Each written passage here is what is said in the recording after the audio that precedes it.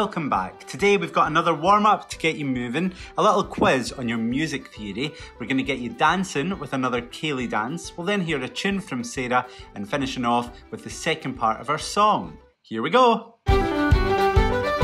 So this is a warm-up we've done a couple of times now. You should know it. It's called Fèis Rois. At the very end we get down as low as we can, jump up as high as we can and shout Fèis Rois, which in Gaelic means... Did you get it? It means good afternoon or good evening. So, Fèis Rois, try and remember that for the end. For the rest of it, we're going to move all our body parts, counting up to 8 in Gaelic again if you can. So, let's get ready. Up at your seats, grab some other people around the house. Let's see if we can get moving. So, with our right hand to start, up to 8. Ready?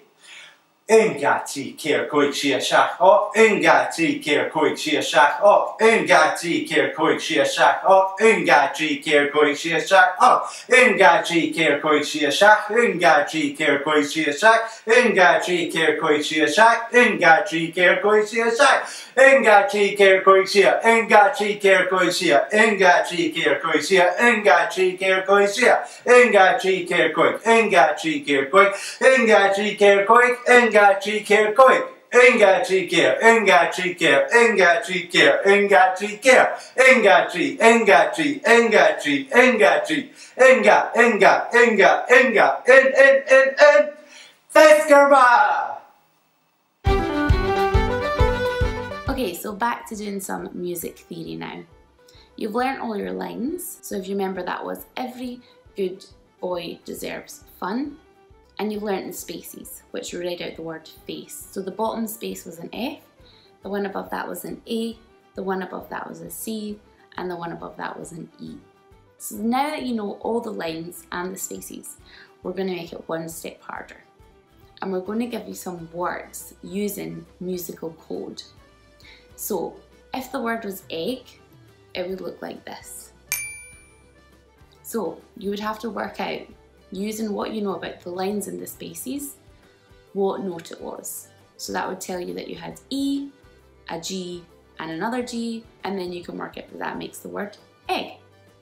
So this is just to test you a wee bit more on your lines and spaces and getting into the habit of using them. So there's going to be 8 different words, and write them down on your paper as they come up on the screen, and then we'll put all the answers up and you can see how many you got right. So here's your first one.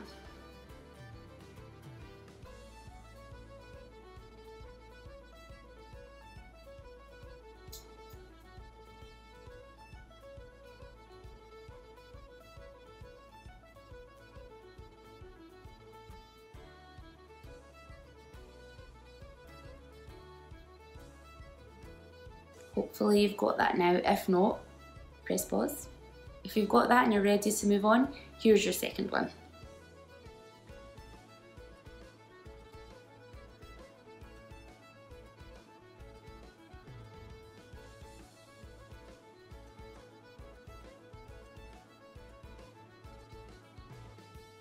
Hopefully you've got that one now. Here's your third one.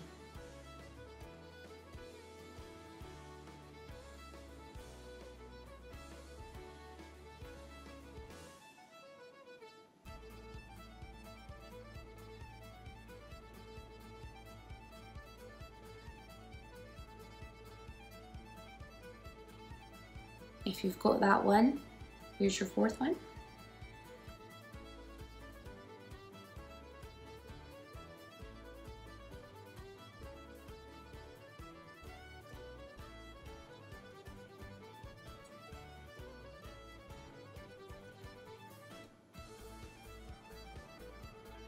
Hopefully you've got that one. Here's your fifth one.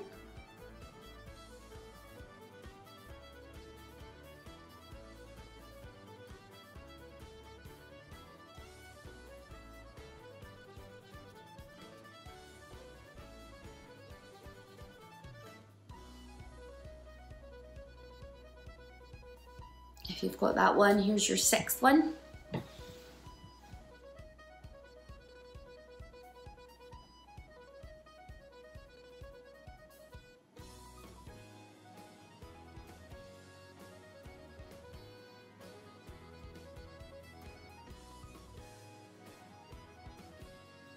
If you've got that one, here is your 7th one.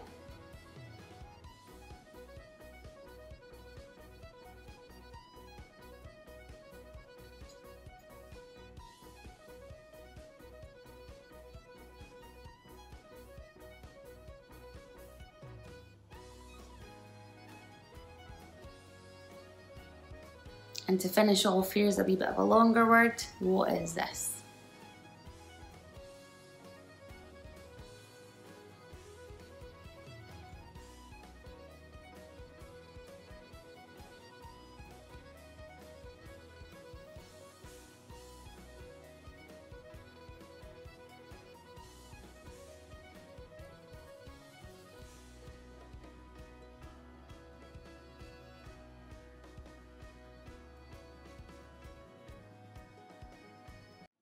So that was quite fast.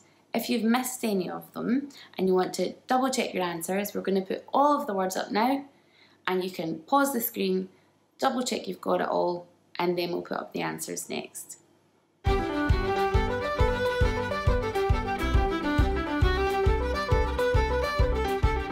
Okay, so hopefully you've got all of that now. You've worked it all out.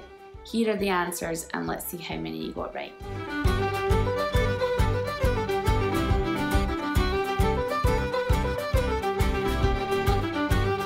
Great, so now you've got into the hang of using your lines and your spaces.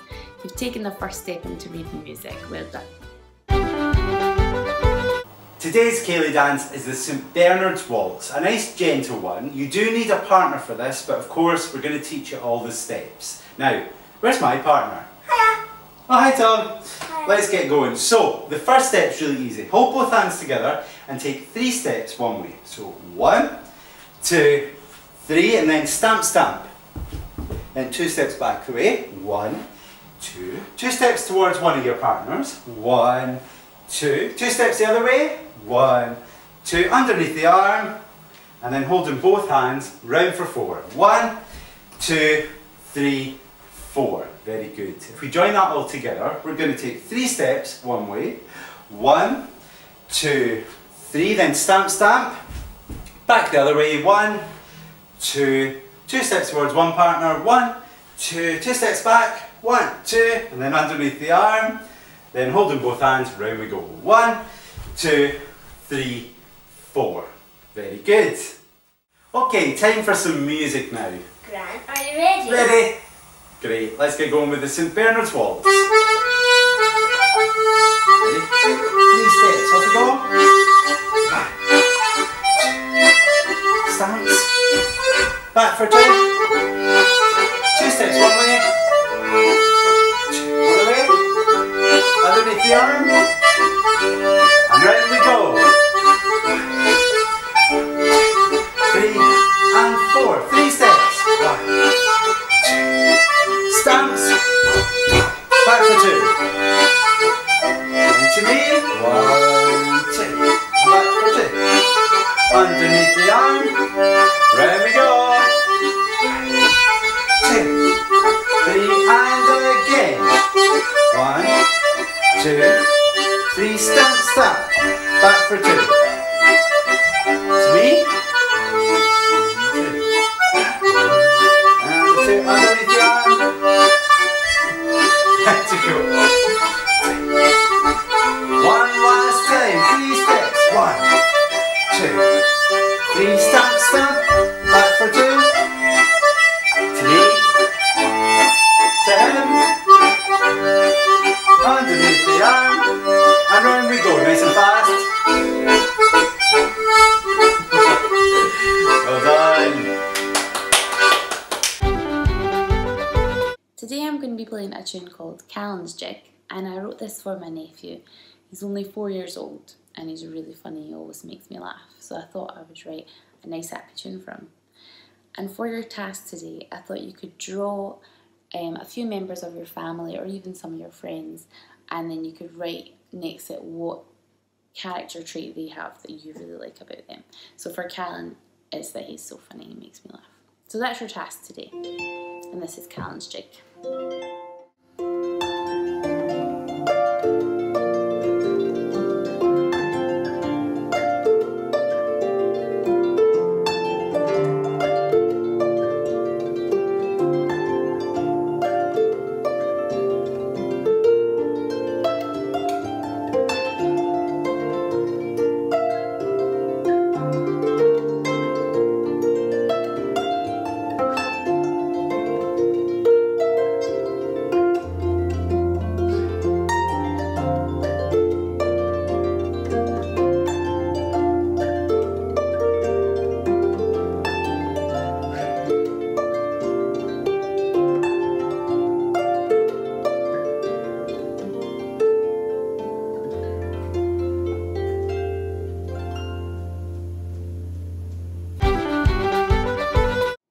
going to carry on now with our song Jimmy's Lost His Jory. So we started this in the last lesson and we learned that Jimmy lost his jory doing the stanky, which means he's dropped his marble down the drain. And he went and got a streecher, but the streecher couldn't reach it. And then he went and got the police. He shoved the police down the stanky, the policeman. Terrible idea. Don't recommend that. But then the police couldn't reach either. So we know now, because I told you, that he's going to get his granny next. So let's find out what happens next. We'll put up the words and we're going to sing it right from the top all the way to the bottom. So sing along with us. Take it away, Gran.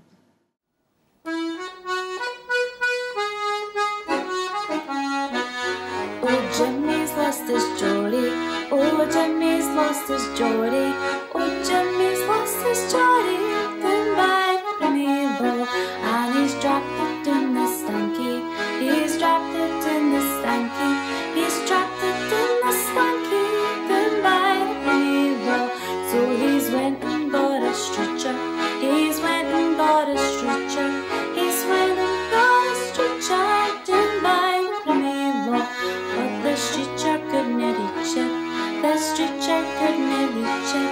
The stretcher couldn't reach it. Down by the mill. So he's went and got the police. He's went and got the police. He's went and got the police. Down by the mill. And he shoved him down the stanky. He shoved him down the stanky. He shoved him down the stanky. Down by the mill. But the police couldn't reach it. The police couldn't reach it. The police couldn't reach it. Down by the mill. So he's went and got his granny. He's went and got his granny. He's went and got his granny. Down by the mill. And he shoved her in the stanky. He shoved her in the stanky. He shoved her in the stanky. Down by the mill. But his granny couldn't reach it. His granny couldn't reach it. His granny couldn't reach it. Down by the mill. So he's went and got some dynamite. He's went and got some dynamite. He's went and got some dynamite. Down by the mill. And he's blown up half of Glasgow. He's blown up half of Glasgow. He's blown up half of Glasgow. Down by the mill. And now Jimmy's got his jory. Now Jimmy's got his jory.